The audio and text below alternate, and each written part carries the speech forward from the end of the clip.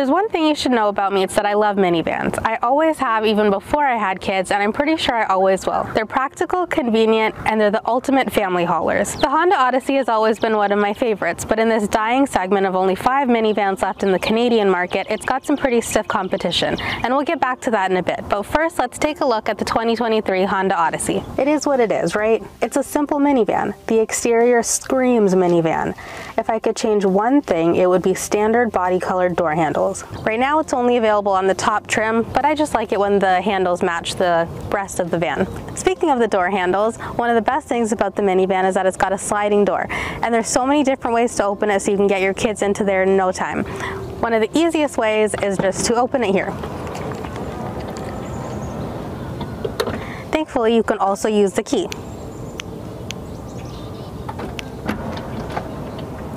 A couple other ways to get it open and shut are a few ways in the car, such as a button right inside here, as well as right beside the driver's seat. And I never have to worry about parking in a tight spot because unlike other vehicles where the door won't open wide enough for me to lift and squeeze my youngest into the car and into her car seat, these doors slide open to easily and efficiently get to a child's seat. A spacious interior is high on the list of needs for a minivan owner, and that means space in every row and including copious amounts of space in the trunk. In here, with the third row up, you'll still get 929 liters of space, which is way more than what you'd get in some 3-row SUVs. Meaning luggage, Costco hauls, strollers, whatever you can throw inside for an average day out with the family, it'll fit.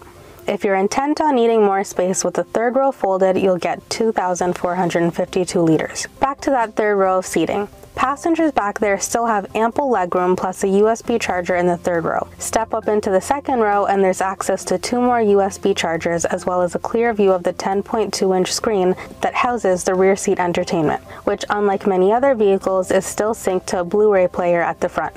I'm not usually a fan of rear seat entertainment because the kids fight over who gets to pick the movie, but I do like this How Much Farther app that's connected to the navigation system at the front. It kept my kids occupied for quite some time. One interesting thing to note is that navigation is usable while you're driving, which is something that many manufacturers choose to disable while the car is moving. It's convenient if you've got someone in the front passenger seat who can punch in directions while you're driving, instead of having to come to a complete stop to look up the directions.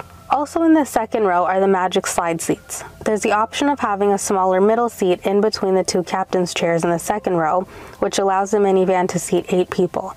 But it can also be folded down to access cup holders or taken out completely, which is where the magic happens. And by that, I mean you can slide the outer seats together, which gives third row passengers a simple way out of the vehicle, or slide them back together to separate a couple fighting kids. Note that those aforementioned children will quietly sit beside each other in a parked minivan if ice cream is involved. Moving forward again, the front seats are comfortable and power adjustable with standard heated front seats and heated steering wheel. Ventilated front seats are only available in the top 2 trims. There's also a ton of storage space, which is exactly what I want and need. The center console storage holds quite a bit in addition to the USB port needed if you're connecting your phone to Apple CarPlay or Android Auto. There's a USB port right below the Blu-ray player, but that's solely for charging a phone, which is weird since there's a wireless phone charger right beside the center console, which is likely where you'll put your phone while it's connected to CarPlay.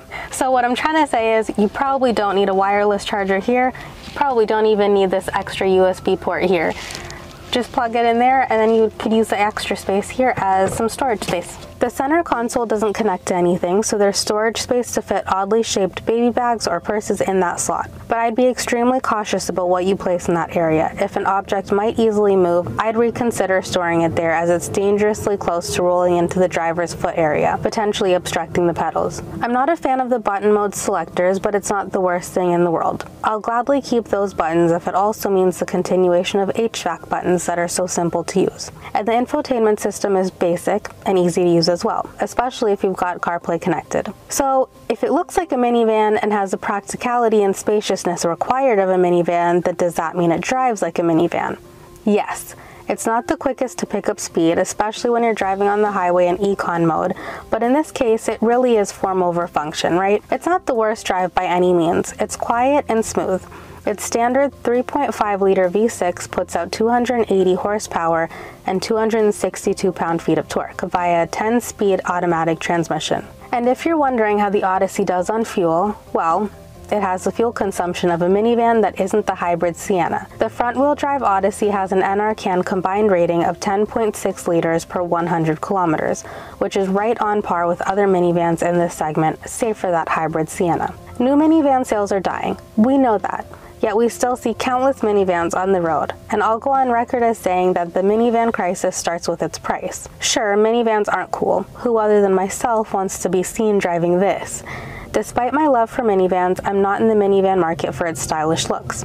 I want it because it's convenient and practical, and that generally means that I don't want to be spending someone's university tuition on a minivan. The Odyssey has a base price of $45,590. This Touring costs $56,790, and the top black edition trim, which is new for 2023, will cost over $60,000 when you add the destination fee of $2,000, and quite frankly, I can live without red ambient lighting. Personally, I don't love any minivan enough to drop $60K on it, especially when it'll be largely used by dirty kids who trek snow and snacks into every crease. Used vehicle prices are high, but it's still a lot lower than buying it brand new.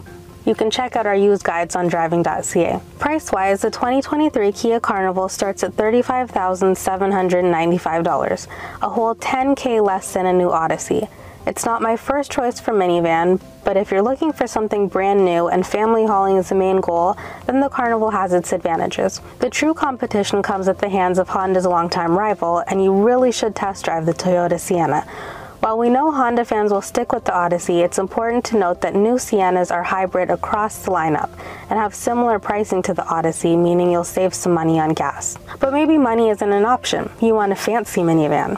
Well, since North America isn't getting the Lexus LM and will probably never get our hands on Kim Kardashian's custom Maybach minivan, you may opt for the Chrysler Pacifica Pinnacle that costs upwards of $70,000. There's a hybrid version, but the non-hybrid includes the stow-and-go seats. Then again, maybe you just want to stick to the traditional basics. Can you really go wrong with the Honda Odyssey? It has years of proven reliability with families around the world. Sure, it's labeled the soccer mom car, and it's not the most modern looking, the van, not the mom, but it's practical, and that's what's important.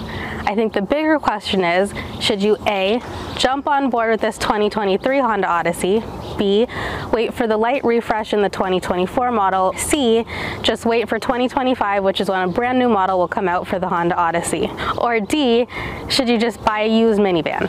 Whichever way you go, I'm sure you'll make the right decision if you choose to go with the minivan. For Driving.ca, I'm Renita Narain. For more minivan news and reviews, check out our website or follow us on Twitter and Instagram.